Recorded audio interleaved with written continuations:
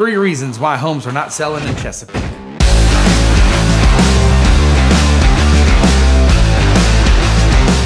I'm Dan Lawson with AB Homes, a rural custom home builder in Suffolk, Isle of Wight County, and the surrounding areas. And today we're going to talk about why homes in Chesapeake are not selling. Number 1, price. Chesapeake, Virginia is a beautiful area to live. We love it out there. It's a great city. However, because it's so great, there's a lot of people that want to live there. And when you have a lot of folks vying for limited resources, homes, it drives the price up. So the prices in Chesapeake are a lot higher than, say, for instance, rural Suffolk. On comparable homes, Suffolk versus Chesapeake, plan on paying about $30,000 more for a home in Chesapeake than you would for a similar home in Suffolk. The vast majority of Chesapeake that's been developed is going to be like cookie cutter type neighborhoods, small postage stamp sized lots. Most of the homes in Chesapeake are going to be in subdivisions, which some people are looking for that. Cul-de-sacs, places to ride your bicycle, that's cool. Not really what we're about. There are still some rural areas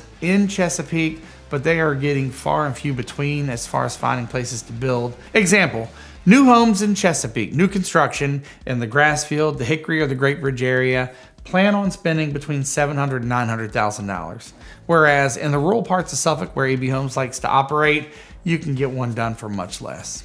And if you're looking for a large acreage piece of land in Chesapeake, in those same areas, probably gonna push you over $1 million.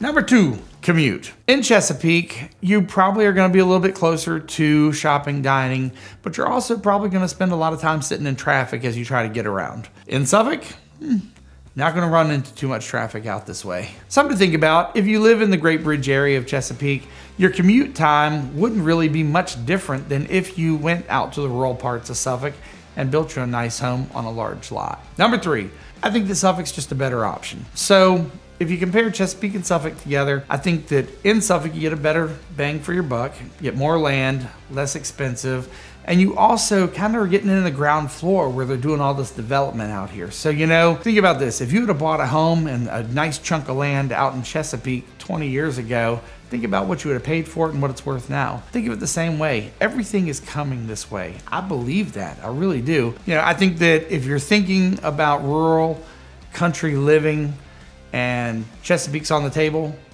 I think Suffolk should be too. Anyways, just my thoughts on it. If you want to learn more, feel free to reach out, 757-435-9900. Find us on the web, abhomesva.com.